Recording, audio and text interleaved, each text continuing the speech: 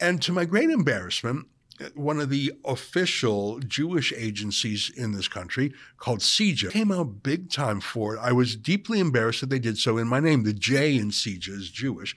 Tell your member of parliament to support Canada's Jews and Bill C-63. With this act, we have a chance to diminish Jew hatred online. I'm embarrassed for them, and it's stupid. Do they really think that Justin Trudeau is suddenly going to go to war against anti-Semitism?